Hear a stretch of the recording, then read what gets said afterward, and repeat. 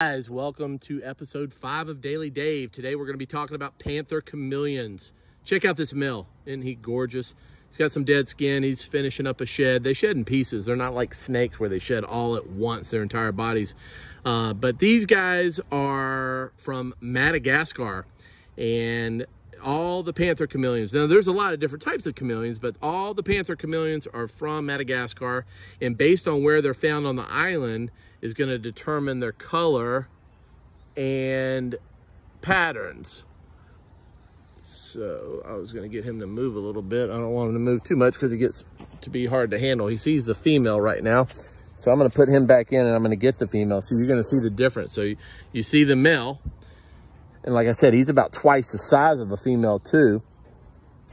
Oh, let me get the female. Hold on. This is becoming more of a challenge than I thought it was going to be. So check her out. A little camera shy. But how cool are their eyes? And look at their... So see how she uses her tail like another hand, and that's called prehensile tail. So they use their tail to help them climb, which is kind of cool. And they also have what we call tongue toes. Their toes are fused together. And they have 2 toes. I'm going to try to get close and see if I can. They have 2 toes on the inside and 3 toes on the outside. See how they look like a pair of tongs. So they call them tongue toes.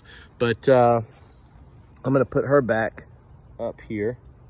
And you guys know about their tongue, right? Their tongue is like crazy long and super cool because it has a suction cup at the end of it.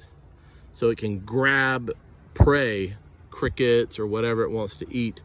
But look at the colors coming out. So it's a myth that they change colors instantly based on the background. They change colors more to absorb heat or to communicate with other chameleons. So it's not necessarily about, you know, their background. These guys are arboreal, which means they live in trees. And I told you they live in Madagascar. And what else do I want to tell you guys about chameleons here? They don't make great pets, guys. They make better pets today because they're all captive bred. Most all the ones you find are captive bred for several generations, like these that I'm holding here, and I breed them, and I've, you know, had babies. So they're a lot healthier than, you know, 30 years ago. The only ones you would find were imports, and they weren't healthy, and we didn't really understand how to keep them in captivity and keep them healthy. Look how his eye moves. Each eye can move independently of the other. Now, you see a little bit of dead skin on his face because he's shedding. But we've gotten a lot better. But they don't really like to be handled. So unlike other lizards, like the bearded dragon, and I'll do an episode on them soon, these guys don't want to be stressed out and handled much. So, like I said, I wouldn't recommend them for a pet, but they are pretty cool for those that, you know, want to set up a nice vivarium with live plants and observe these guys and not handle them as much.